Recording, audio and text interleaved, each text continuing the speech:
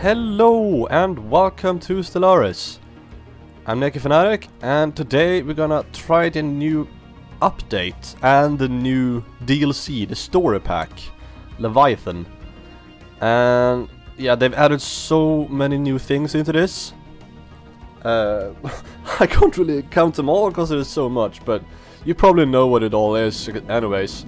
Well, the big things I know is that, for example, the Fallen Empires, they can demand things from you, or they can ask you questions. They communicate a lot more. They're not just like a huge empire that just sits there and don't do anything until you like attack them. Now they actually interact with people, and also they can end up in a war with each other, the Fallen Empires, and that is a war of heaven. I think it's called a war of heaven. And that means that you can decide which side you will stand on, or if you want to be like non-aligned and try to survive that way. This is one of the things. And there's enclaves in this game. There's some other things, like it's a lot harder to find planets to colonize. I think you always start off with 2 in your system though, around your system, that you can colonize. So we have a 12 size over here, which is pretty good. I played a little bit and I noticed that, let's just start this. Noticed that it's a lot harder to get a lot of resources. Like there's not a lot of resources in every solar system. It's very few. That's kind of interesting. So it's a lot harder to get like those huge navies. I think that they made it that way because otherwise I could be like this big and I could beat the Fallen Empires like nothing, because I could have like 20 planets in this area or something, like even more. And yeah, I could have like a huge navy and just destroy everyone. I capped out on minerals and energy all the time. You probably noticed the same yourself when you were playing.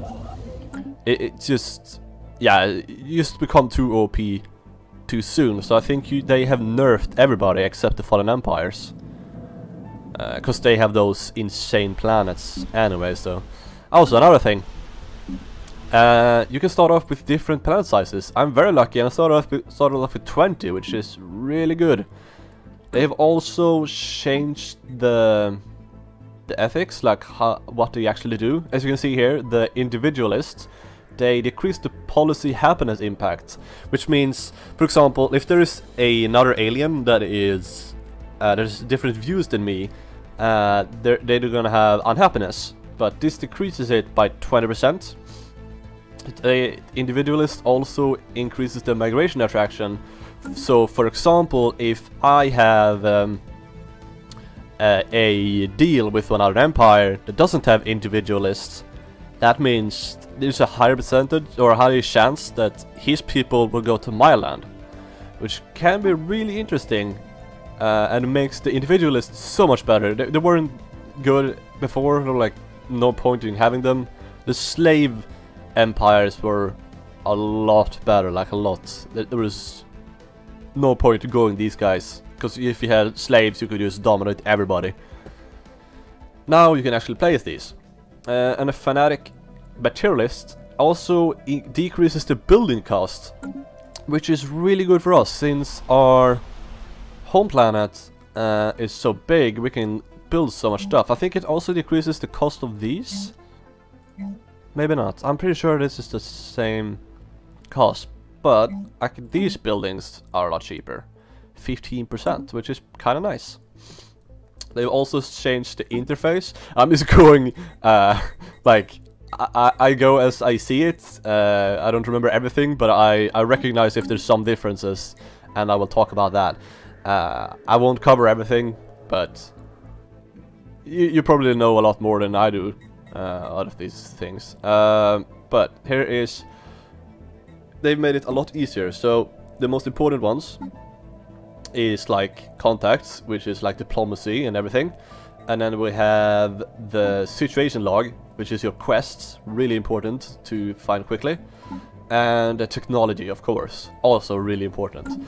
And then they have put everything else in these, so instead of me like going into, like, for example, contacts and then having a lot of other stuff down here that I could just click between, it didn't make much sense. It was really hard to find everything as well, and a few of these categories didn't really fit with the subcategories, which was kind of strange. So what they've done now, they put all those things you don't go into that often and put into this. They've also added new things. For example, I think the expansion planner. Maybe not the change the name, I guess. But as you can see here, you can go like all the planets you find. You can go in here and say like, oh, I wanna look at all the planets that has minimum 60% inhabitability, and they will pop up here, and you can see them, and you can just like, oh, I wanna colonize this one, or you can just click on it, and it will zoom into where it is. It is so helpful, because before you could just like, sat like this, and just, oh, this one is 12, this one is 19, you just go around doing that, and trying to remember where it was and everything. It was so annoying. But with this, you can see all of them, and you can just like click on which one has most energy, which one has most food and stuff like that, or at least depending on how you want to search for it, and the size, everything. It's so good. Also on the right here you can see rally points. That is so helpful. I think that's the best thing of this whole update. It was so annoying when you had like a navy of like 100,000 and you were building ships all over the place, and you wanted them to like go to one place. I know that I just stopped building ships in different kind of places, because it was so annoying clicking on them all and like, oh, go here, and then I gotta go into this and tell them to like go right next to my navy, and then click on all of them and click G to put them all together, to merge them. And it was hideous to sit and do that all the time. But now what they've done is, these are rally points, so if, for example, my navy is standing in this area and I make ships in the spaceport here, they will go to the ship. They will merge with the ships. But, for example, if I have my navy somewhere else, they will go to the planet and merge in that, which is kind of nice. I think that is how it works. If someone knows that I'm wrong, just tell me, because I don't wanna trick you in any way. I think maybe a little bit. But I'm gonna look at here, leader experience gain. Let's see. Actually, I probably should show you what I went for. There you go. I went really research heavy on this one. For example, I went for intelligence, which is kind of obvious. This is nerfed. Wasn't it 15% before? Maybe, I don't know. But I also went for sedentary, I don't know how to pronounce it. But the reason is because I will move people, they will move freely. I won't have any power over them. They will do whatever. And it decreases the migration speed, but that doesn't really matter. They're still working on the place while they're trying to move. They will just jump over instantly, pretty much. Deviant, I think, and that increases the ethics divergence. And still, that's another thing. I don't care. My people will be different. I don't care about that. Doesn't matter. So I picked it just to get 100 points. Enduring, because I want leaders to live longer, which means they will have more research speed, like this, and they will have like the maximum one for a lot longer, which means more research speed, and that will help me along a lot. Where was I? There we go. So I also went for this one, quick learners, just 25% more leader experience gain. Same reason, I want my scientists to be super good. And we're also, let's see, didn't I pick something else as well? I think, no, maybe that was a government thing. No, I thought I picked something to make my people have one more level. I don't remember what it was.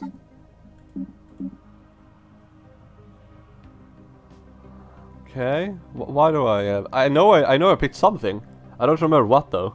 I'll probably figure it out later on.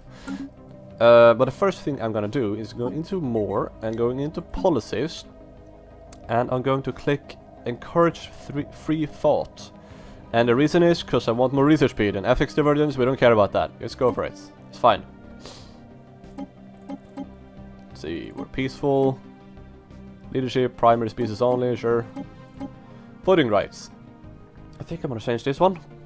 Primary species only. The right to vote is a serious responsibility and must remain exclusive to our primary species. Maybe. Free votes. The rule of our empire should reflect the will of the people, and they must all be part of the process. So this will make everyone, like, doesn't matter who you are, you can vote. I think I'm gonna hand that. I don't think my people will care about that. They are very they don't really care. No, they don't. Our president, Risomo Silver. Cool. Yeah, and the Gore Commonwealth. I don't know. I was trying to find a cool fantasy science fiction name, and that's what I went with. Yes, 10% more happiness, that's cool. And leader allies fan. That doesn't do much though, because I'm an indirect democracy. He will get unelected later anyway, so... Well, maybe. What is the next one? I want to know what that is. The upgrade. Okay, now I'm gonna choose my tech. Let's see, there we go. Look at that. So much research speed already. Okay, what we're gonna go for first, I think, is the solar panel network. I don't know if I should go for colony ship. If I should be fast with that. Maybe I should. Because it's so... well, there's fewer planets, but if I end up next to a neighbor, I want to be able to colonize that place early. I can't just put outposts all over the place. Yeah, I'm gonna go for the colony ship first, just to be sure. Okay, we are very scientific, so I think I'm gonna go for the engineering facility right away. Because that will be a good mix with the solar panel network, so I can make get more research and still keep up in the energy. So that's what I'm gonna do. There we go. Okay, I think we've done everything we can do in the beginning. Actually, I'm gonna tell you to make food and tell you to make food. So we get more people quickly. Since everything costs so little for us, it's fine. Okay, let's unpause and put it on fastest.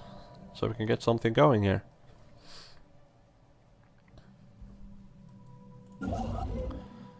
Okay, actually, I'm gonna tell my military ship and just do this. I almost always do this just to see what things lie in here.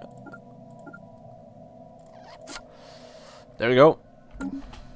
Because they will just go in and go out, and they won't end up in a fight. Hopefully. If the enemy isn't yet right at the edge where we are. Like, I just want to see where there are enemies, because this one will notice that, and I don't have to, like, send my science ship. Yeah. And my science ship won't need to, like, go into this, like, oh, there's an enemy here, I have to go back now. Oh, 5%, that's fine. Okay, now we can build this. Build mining station. Yay. We're doing good. Okay. Let's see. What's this? The Aratian Concordate. We have recovered artifacts from an ancient alien civilization on Fruitful Endeavor. From what we have translated so far of the language, we have learned that these aliens called themselves the Aratian Concordate. They were an interstellar power that held sway over this region of the galaxy a little over 1 million years ago. That wasn't yesterday. They appear to have been a six-limbed mammalians, and there are several references in some sort of plague called Javorian pox, which swept across their empire with devastating results, possibly leading to their extinction. Situation log updated. Cool. Cool, people dying. Cool. Construction complete. Oh, the mining station. Construction oh yeah, complete. the one. Ooh, actually I have 2 things in here now. And it's still going. Cool. I played a little bit before, and I noticed that, like, yeah, that the resources were horrible in that one. I had 2 energy in my home place. That was it. That's pretty bad. Pretty bad.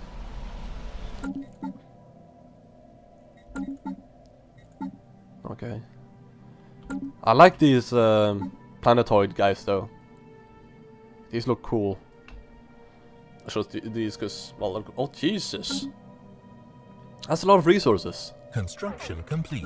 Yeah, keep going. Oh, actually, can't right now. System survey complete. Alien vessel situation log updated. Alien vessel.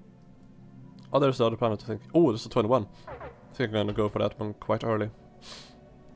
Okay, sign ship, go to Morgard. Sounds like something from Vikings or something. Morgard. Okay, you can't do much right now, but what else was it? There's some minerals as well, okay. Well, we want to get the energy, so we have that on the plus or above 0. On surplus. There you go. It's already 3. That's probably why I have such an easy time researching the anomalies. Like now as well. Yeah, research spread 50% and fail risk minus 25. This guy is gonna be able to research every single anomaly we find. What? Construction ship under attack. Jesus. I have to find where the hell is this? Is it my home planet? Yeah, it is. This is bad. Can you flee? Why do I have 2 ships? Did I get one? Can I try to fight him or something? Special project complete. Yeah. Oh, okay. Hello. Yeah, you're religious. That's not good. Our citizens all send their regards. Oh, or our citizens. Okay.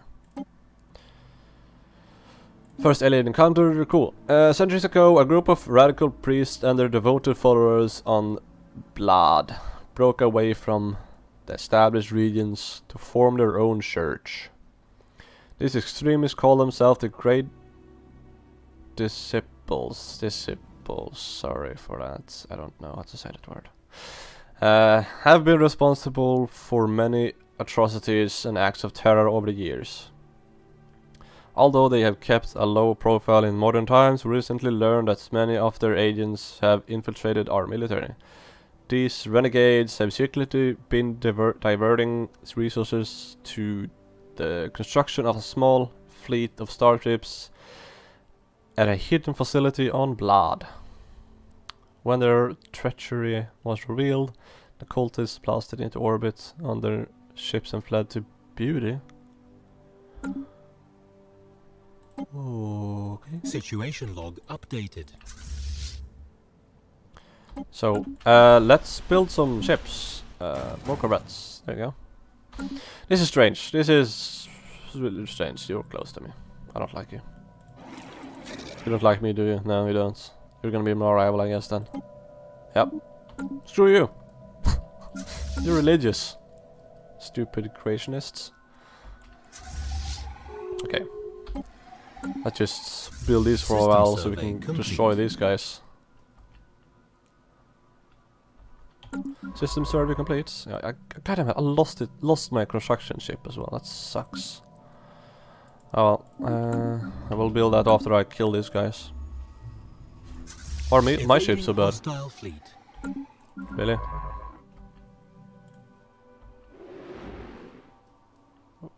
Oh, okay. Where are you going here then? Weirdo. Construction complete. Okay. I think we have big enough navy now. Let's see. Let's go for this one. Emergency FTL damage, combat speed. Does that mean they shoot quicker?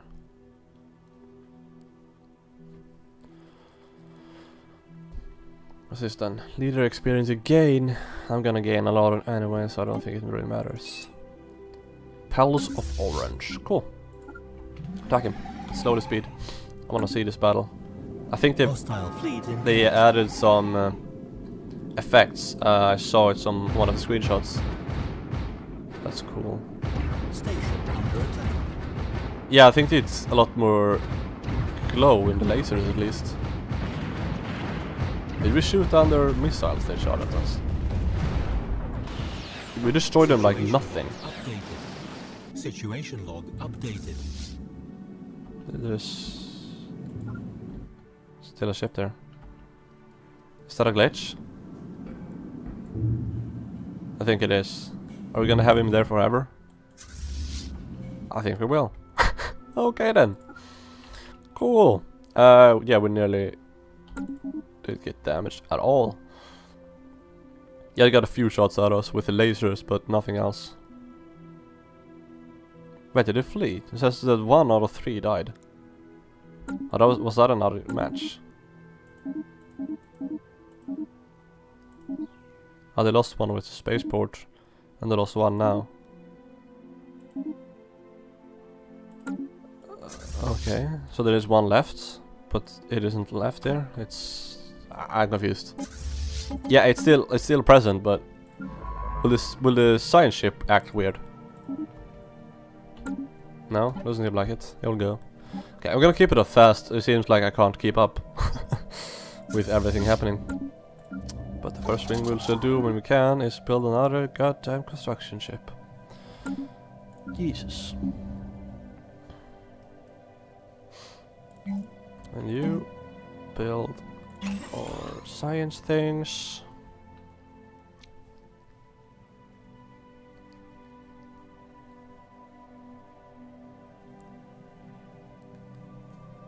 Yeah. Get quite a lot research from these. We're gonna get even more. Can we build it now? No, yeah, I built something, so I have to wait for a while. Maybe I should not build it right now then. Yes, let's cancel that and build a construction ship first. I think that's best.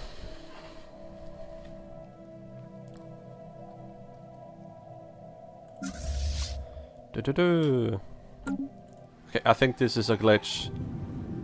But I think I'm gonna end the episode right here anyways. And we'll see if this fixes it if I restart. I hope it does, because it's quite annoying having an enemy here all the time. Oh well, and I will see you in the next episode, and give a like if you liked it. It helps me out a lot. Subscribe if you want to see more. And I will see you in the next time. Bye bye.